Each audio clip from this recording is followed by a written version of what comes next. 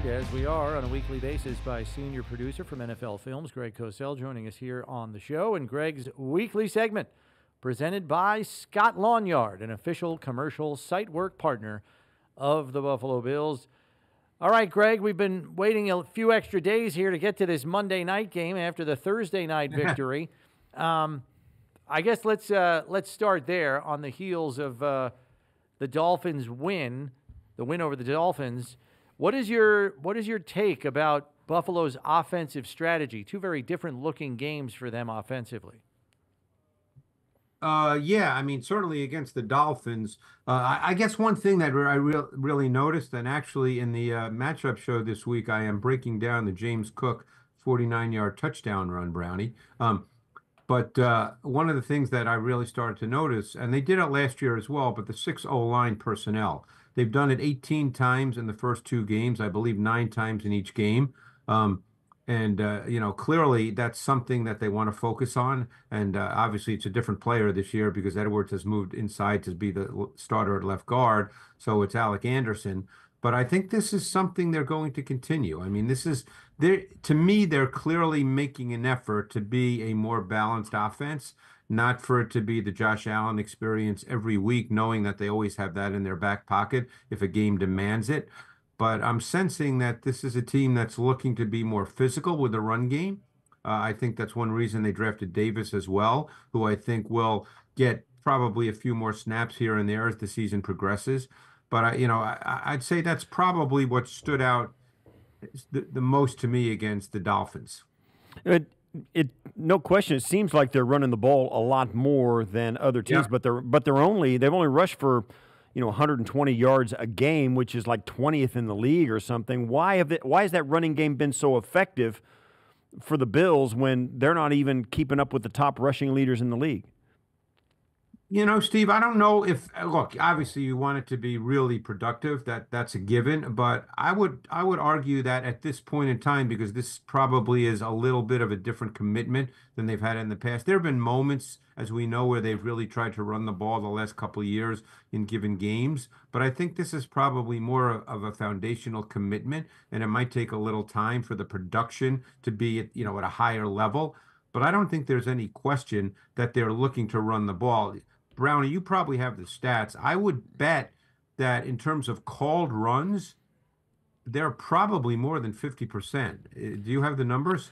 They're 57% run. That is counting Josh Allen carries. So I would imagine it's probably down around 52, 53% run, which is right where they were last year under Brady down the stretch.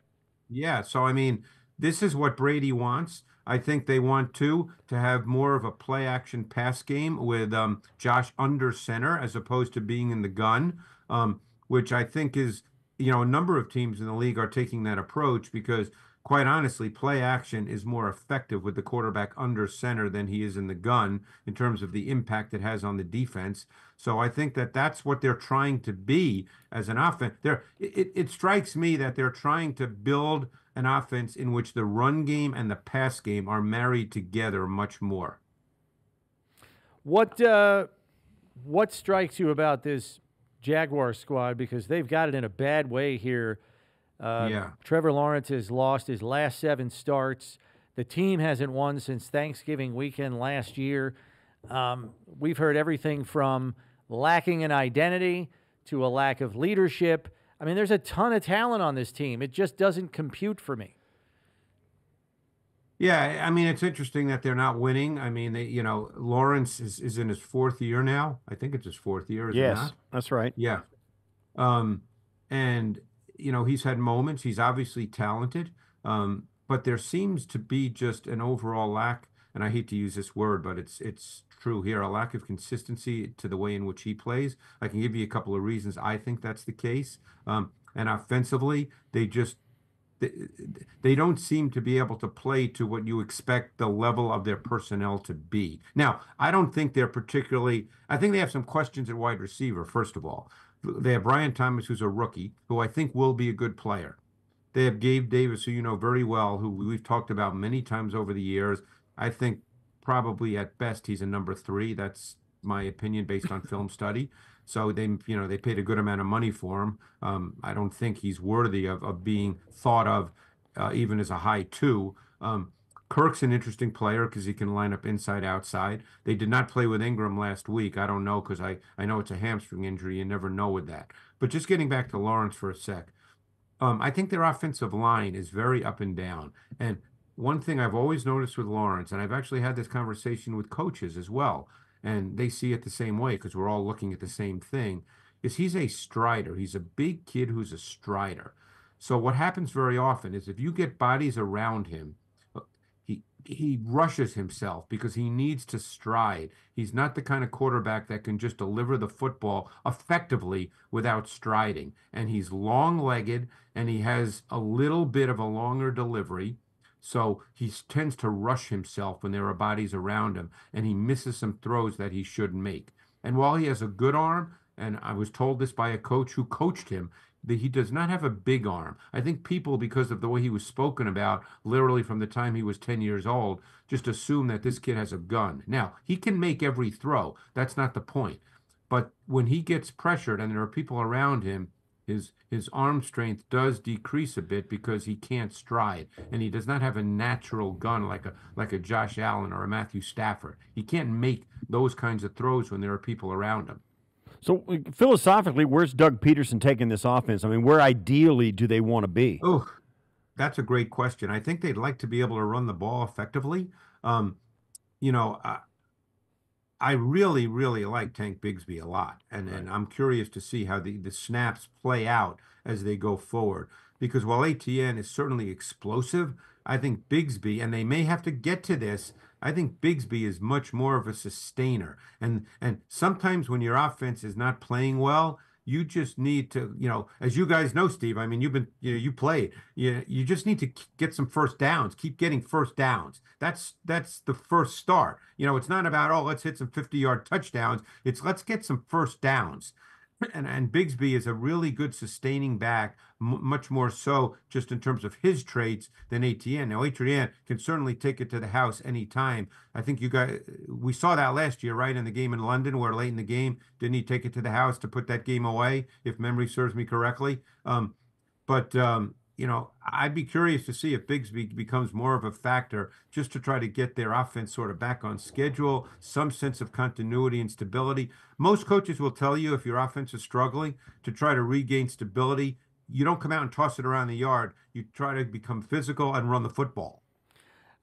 Greg, could you give us a sense as to the back end of Jacksonville's defense? The reason I ask is we know that their pass rush is pretty formidable, yet they've given up 8 plays of 20 yards or more through the first 2 games. I realize they've got a rookie playing the nickel in Jarrian Jones, but what have you seen there that has made them vulnerable to some big plays here early? Well, I think it's a dramatic change in philosophy from a year ago. Brian Nielsen is now their D coordinator, Brownie, and he was in Atlanta last year. And Atlanta played a ton of man last year under Nielsen, and they're playing a ton of man this year. That's his coverage foundation. So when you watch them play through 2 weeks, they're playing cover 1, at times with a robber, and they're playing 2-man coverage. They're playing man concepts. I think they're among the leaders in the league in terms of playing man snaps versus quarterback dropbacks. They are number 1. I'm sorry? They are number 1. Yeah, I could just tell from watching the tape. I didn't know that particular stat, but I could just tell from watching the tape. And I think it's probably taking some time because, Campbell's been out. So they have Darby at left corner. Brown was a lower round pick. He's at right corner. And Jones is the slot corner. And they play some dime, but not a ton. All their dime is on third down. And they bring in Flowers, who's actually a really interesting player. He's kind of their movable chess piece on defense. But my guess is because they made a dramatic change from a year ago and they're playing new players, that it's going to take a little time, Brownie, for them to become better playing the way Ryan Nielsen ultimately wants to play. And wouldn't you agree that playing that much man coverage is almost suicide against Josh Allen?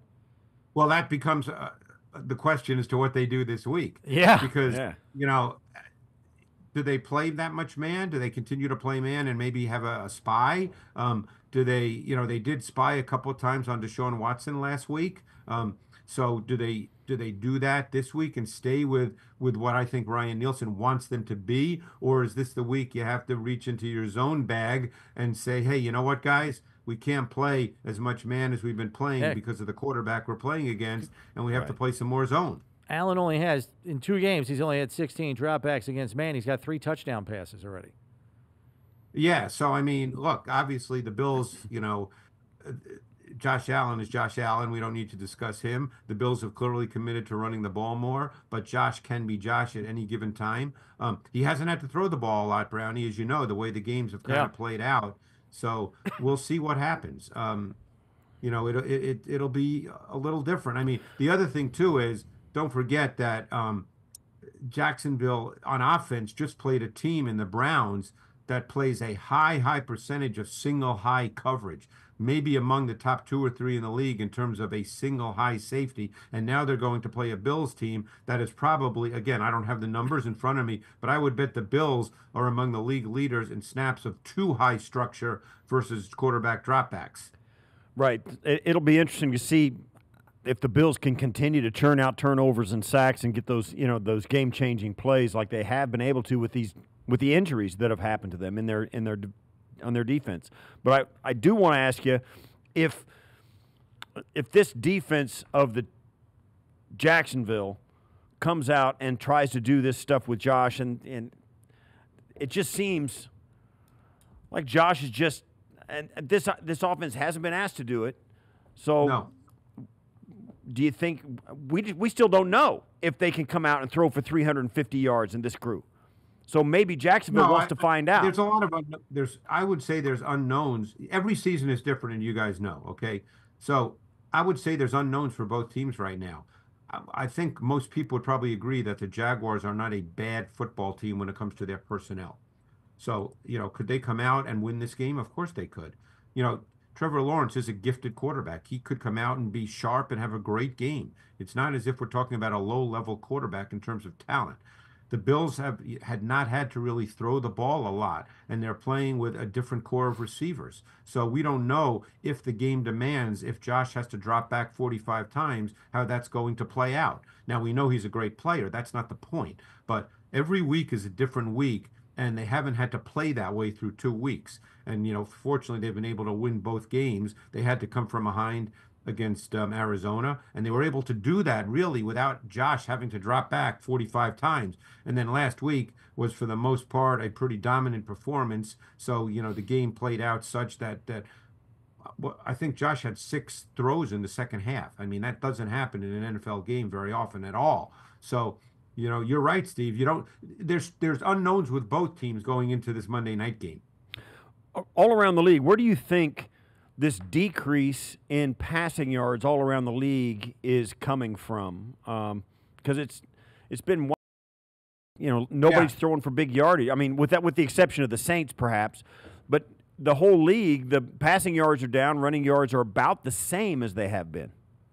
Well, there's probably multiple reasons for that. I think one that would probably be talked about a lot is the clear increase in the amount of 2 safety structure that's played in the league. It's taking away seam throws. I think the league's cyclical, so what'll happen is offenses will figure this out over time. But you take away the seam throws; those are often big plays. When the Legion of Boom, which obviously had unbelievable talent and the best free safety in the league, and Earl Thomas played all that single high and cover 3, everybody thought, hey, let's play cover 3. And cover 3 is great if you have Earl Thomas.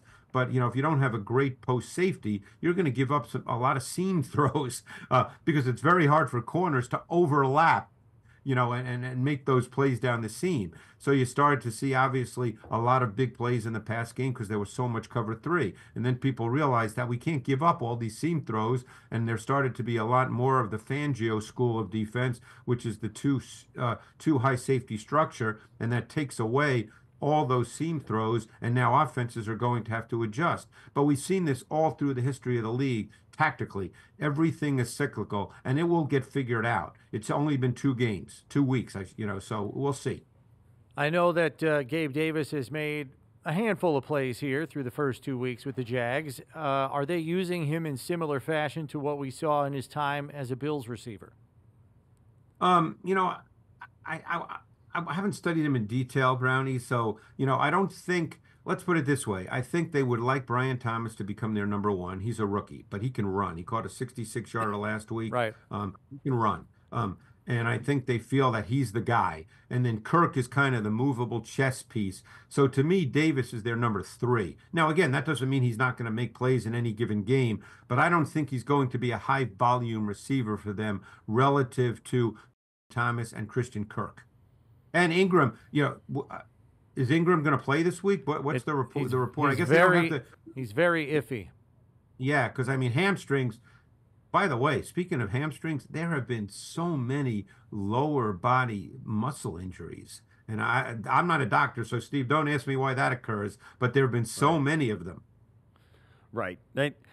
I want to ask you as well about this passing offense of the Bills. What do you see when they do throw it? I mean, Josh had 16 dropbacks against man, and he's had some scrambles, particularly in the second half of the Arizona game. So we haven't seen a lot. Is there anything you can discern about the Bills wide receiver room that's notable? A couple of things I think, stand out, which I assume you'll see more of because that's probably what they practiced. I mean, you guys, maybe I'm wrong, but I think you'll see Samuel, who's sort of starting to be deployed as kind of a movable chess piece in the offense, featured at times as the motion receiver, lines up in multiple locations within the formation. I would think you'd continue to see that. I would think that's something they're going to build upon because he's always been that kind of player, even going back to his days at Ohio State. Shakir, we've talked about him since he came out of Boise State, and I told you how much I liked him.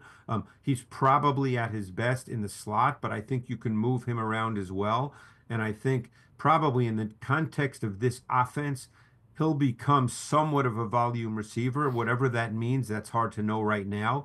And, clearly Coleman, they'll work him in. We'll see what that means. I mean, he made the big catch last week, on the fade ball. I don't know if this year he'll be a high volume guy. We don't know the answer to that right now. But he certainly has the traits to be that boundary X, that single receiver to the short side of the field that can win one-on-one because of his size and his hands and his ability to make those kinds of catches along the sideline. But it's hard to say right now sort of what the division of labor will be because they just haven't thrown it that much. Right. What do you make of Bobby Babbich's ability to kind of morph and adjust to some of these player injury losses? Because there really hasn't been much drop-off. And, I know Cam Lewis is kind of a Swiss Army knife. How impressed have you been watching him go from nickel corner to dime safety, basically sometimes from one down to the next? It's funny. I said, here's a note I made when I watched the tape, and it was true week 1, but I made the note week 2 as well. I said Lewis was a big factor in the Bills' defense, aligning in multiple positions in the nickel and dime packages. He played fast with a quick trigger. He saw it and he reacted. I mean, I thought he played really, really well this past week. Is Johnson going to be out again? Yes. He and probably. Terrell Bernard have both been declared out already. Yeah. And by the way, I thought Spector flashed at times in the run game. I thought he showed some plus quickness in the box, enough inside-outside range to make plays. There were some plays in which he struggled to get off blocks and was driven back, but I thought overall he did not hurt the defense. So I assume it'll be Spector and Williams? Yes. That's who it's going to be, yes. Yeah, and Williams is still, he makes splash plays because he's so athletic. My guess is they probably still feel he needs to see it better, the key and diagnose part, but he certainly makes splash plays. You can see the athleticism in his game. Yeah, it'll be interesting. I'll say this. This Jacksonville team, for an 0-2 team and for a team that hasn't won with Trevor Lawrence in 7 attempts, they won on Week 17 last year with a different quarterback. But right. This team for Buffalo, I mean, they've had some ugly contests, these two. In a playoff game, it was 9-6. That was the 10. And then I remember 10-3 game. 10-3 game. How many years ago was it where Josh Allen, the quarterback, had the bad game in which Josh Allen, the defender, that was the 9-6 game in 2021. In 2021. Yeah, that was a really playoff bad game for the Bills offense and for Josh Allen, the quarterback. And last year in London. You know, it was 20 to Yeah, 25. the London game last year was interesting. I thought, that game was very reflective in some ways of the Bills' season last year, particularly early. They kept getting off to those bad starts. Remember that last year? They kept getting off to bad starts. And it just seemed like they couldn't find their footing until like sort of late second quarter in a lot of games. Yeah, and it ultimately led to the dismissal of Ken Dorsey. Right. Yeah. And that's why Joe Brady ended up taking over. Well, And Calvin Ridley's not there right now, and I remember he had a very big game in that game in London. yeah, because Greg Rousseau didn't play in that game. Christian Benford was out for that game. They lost Matt And Milano. Tre'Davious White was lost the week before, and then in the first 3 series, they lose Daquan Jones and Matt Milano. Yeah. So No, they lost, I mean, hey, at some point, if you're going to keep losing good people, it will have an impact. And look, that's why it's hard to predict this game. We can talk about Spector, who came in and played really well. We can talk about Cam Lewis, and no knock on these players, but they're not starting players. So usually there's a reason for that, and it's not a personal thing. There's usually a reason. Coaches play the players they think are the best players. So, can these players in any given game be exploited? Sure, they can be. This game, I'm sure people are looking at this game with the Bills being 2-0, with coming off a dominant win against a division opponent on the road. Was that on the road? Yeah. Yes. Yeah. And here's Jacksonville 0-2, not looking very good at all, coming to Buffalo. I'm sure a lot of people think this is an easy game, and you can't think that way. Right. And that's the way we're approaching it up here. I'm very wary. Because that as good as the Dolphins' record has been, and they win a lot of games, they're a flashy, high-flying offense.